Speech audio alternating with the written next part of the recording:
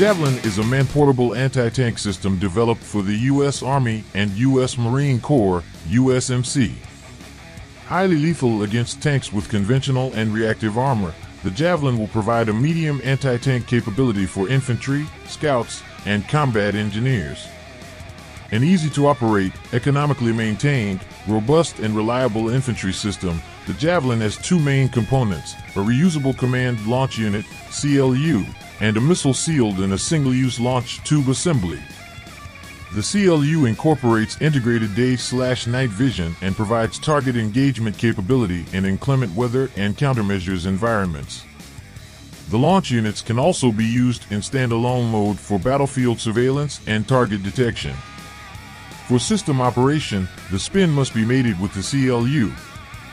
The missile, with a warhead designed to defeat both conventional and reactive armor, can be deployed at the discretion of the shooter in top attack or direct fire mode.